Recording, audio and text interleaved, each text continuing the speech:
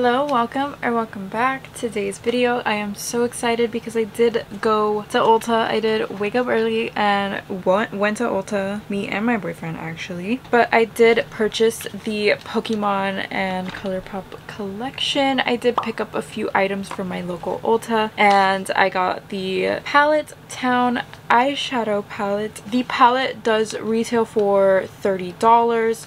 You do get 24 shades, which I thought was a little high priced for Colourpop, but that's the price. I picked up the Your Catch Berry lip mask. The lip mask retails for $12. And I did pick up both Electro and Metronome blush. So cute. And the blushes each retailed for $14, but I did have a $10 off coupon, making everything just a little bit cheaper. And I must mention that it did not work on the lip mask, the coupon, so that's kind of strange. The lip mask is a freaking Pokeball, bro. So I had to get this. It smells very good. It's like berries and vanilla. It's like pink and it has a little bit of sparkle in it. I'm excited. I love Colourpop's lip masks, so this is definitely an item that's gonna see a lot of use, and it's so tasty. Like, it tastes so good, and I love the packaging. This is so freaking cute, but also I will get a lot of use out of that. I feel like out of all of Colourpop's lip products, the lip masks definitely the best. They also had the lip gloss set. I did not want that lip gloss set because I don't love Colourpop's lip products. I'm gonna start with this shade Lavender Town. I'm gonna take that on a Lunar Beauty and Laura Lee number 3. And I'm gonna add this to like this outer corner right here, keeping it pretty straight out. Kind of adding this shade all over the lid. And then I'm going to take the shade called Pewter City right here. I'm trying to blend the lavender and this like white pewter shade. I don't love the matte with sparkles because I don't really think the sparkles stay very well. I'm going to take a Sigma EO6 and I'm going to dip into the shade called Drying Pan. That was probably a mistake. I dug into it and now I like dug into it, so that's great for me. I just wanted like a little wing with the shade, but you know, it had other plans for me. This shade is not for what I'm using it for, and I'm going to add that to the lower area as well. It was a hard one to get here, but we're here. To add a little bit of sparkle, I'm taking the shade called Blasting Off, and I'm not gonna drag this on my eye at all. This is a pressed glitter. I hate when Colourpop puts them in here, so I'm actually gonna rub some off in the back of my hand so it's just like a light sparkle, because it's literally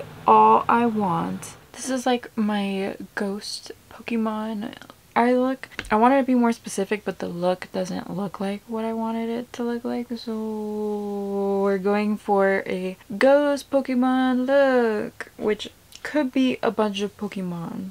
For the next eye look, I want to recreate something I saw on the Colourpop Instagram. So I am going to try to recreate that look today. And it's a Pikachu inspired look. So I'm going to start with the shade Saffron City. And I'm going to apply that all over my crease. Kind of tapping it in because it is one of those mattes that has glitter in them, but it is very pigmented and it's applying very nicely. I'm also trying to wing it out just a little on the end here and going to pack this all over the lid. As a nice topper, I'm going to take this shade called Champion, and I'm pretty sure this is also a pressed glitter, so I am just going to tap it off on the back of my hand just so I can have like a light dust of sparkle. I don't want it to be too much because I don't love the Colourpop pressed glitter formula. I feel like this is the only way I get use out of the glitters in this palette. They did change the formula and I do prefer this formula of it. It's not as chunky.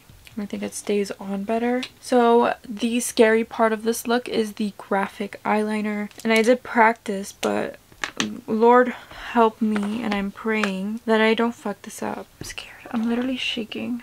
It's just makeup, bitch.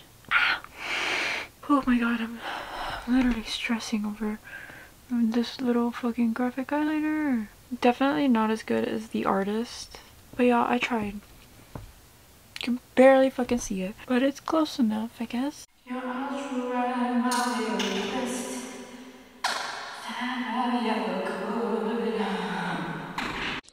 Oh, brother, this guy stinks! Yeah, I have to take the lighting off because it wasn't working, but I redid it and it looks much better. Much better. I'm taking my daily dose of my coffee, but I need it to survive because if not, I literally am like this. So before I get into my lower lash line, I do want to try these blushes. I have heard that they're pretty sheer, but I just want to try them out on camera. So I'm going to start with the shade Metronome. I'm going to apply this on my purple side. And I have heard that these are pretty sheer, but they're very pretty. I mean, just because they're sheer doesn't mean that they can't be built up. And I really like this color. I think it's really cute. Actually, I'm gonna apply that to my nose as well. I'm excited to see how Electro Ball goes on the other side. This one's like a bright red. I feel like this one for the summertime is gonna be so pretty. And I'm so sorry that I could not get the purple blush to try. I literally went to 2 different Ultas. I woke up early. It was there at opening. They just didn't have it and I had to order that one online, so I guess I'll make a short. So which one do you really like better? I don't love that these are super sheer. I wish there was like a little more pigment to them, but I like that this one looks super like natural, super glowy, and this one's like definitely more juicy, more summery. I like the vibes. I like these are good. I like that they're not the same powder blushes that they always do. They did switch it up a little and gave us some cream blushes, and I appreciate that, especially for the spring and summer season. So for my lower lash line, I'm gonna take this shade called Trainer's Path. And I'm going to start adding this on my lower lash line, kind of winging it out on the end as well. I'm also going to take the Anastasia 7B brush and I'm going to add like a little tiny wing to my outer corner. I'm just going to extend this wing a little bit more. I'm going to take the NYX Epic Ink liner. This is in black. And I am going to create a little wing here to kind of match this brown one. I'm going to take this shade called I Choose You. I'm going to take that on a Q-tip right here. That's so cute. My little Pikachu look. That's so cute. Okay, that's like the best part of this whole look, I think, that I've done. The little circle part. The rest looks a little iffy, but I'm okay with that because it's my first time trying something like this and I'm really happy with how it turned out. I might keep this handy. I might try that with the purple and see how that works. On this eye, I'm going to take the shade Lavender Town, of course, match it up with the top. So I'm going to take this on the lower lash line about a little more than halfway. And then going into this shade called Pewter City again, into this inner corner. And I want to make like bubbles of like gas because Ghastly has bubbles of gas, and to do so I'm going to take this shade called Drying Pan and the other side of the Q-tip that's not red. This is the Ghost Psychic Pokemon, right? And this is the Electric Pokemon.